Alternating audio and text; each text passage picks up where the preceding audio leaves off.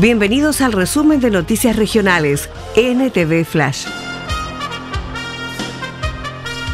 Licencias de conducir en Malvinas Argentinas. Desde hace unas semanas, la comuna cuenta con su propio Centro de Impresión Municipal.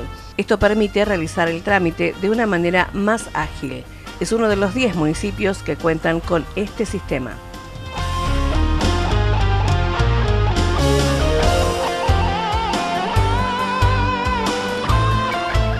Operativo de saturación en Pilar. Un fuerte operativo policial se desplegó en la localidad de Villa Rosa en la tarde del último viernes. Hubo detenidos por robo, tenencia de drogas y por pedido de captura activo, además de autos y motos secuestrados entre los principales casos.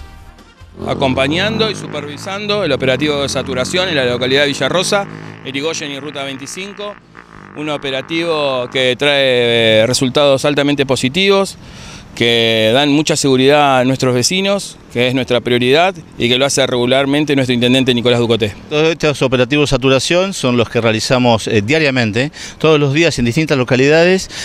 Nos instalamos con lo que llamamos un factor sorpresa, en un lugar determinado, con la finalidad de detectar vehículos con pedido de secuestro, motos con pedido de secuestro, armas, presencia de drogas. Son operativos que dan mucho resultado, que la gente, el vecino lo ve con muy buenos ojos y que bueno, que hay personas que por ahí están trabajando y resulta con algunas molestias. A ellos también le hacemos llegar nuestras disculpas, pero el resultado de estos operativos es muy beneficioso para toda la comunidad. En este momento tenemos afectando policía de la provincia con las distintas bases, distintos destacamentos, jefaturas de distrito, policía local, el grupo de apoyo departamental, y contamos con el apoyo de una fuerza federal como la Gendarmería Nacional, así que tenemos un total de 40 efectivos y 20 patrulleros. Sí, destacar esto que dice Horacio de el trabajo conjunto con las fuerzas nacionales, provinciales y la Guardia Urbana Municipal. Un trabajo mancomunado, en conjunto, y sincronizado, que da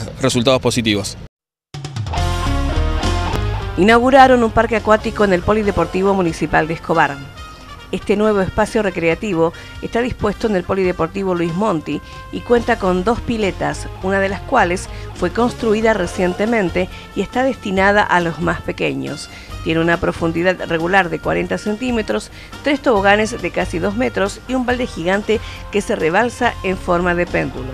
El parque acuático funciona de lunes a viernes de 17 a 20, mientras que los sábados y domingos abre de 13 a 20 con entrada libre y gratuita.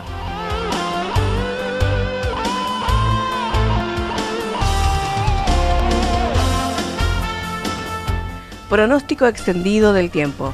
La semana comenzó inestable y la máxima llegó a los 28 grados. Para mañana se prevé cielo nublado, una mínima de 21 grados y una máxima probable de 32 grados.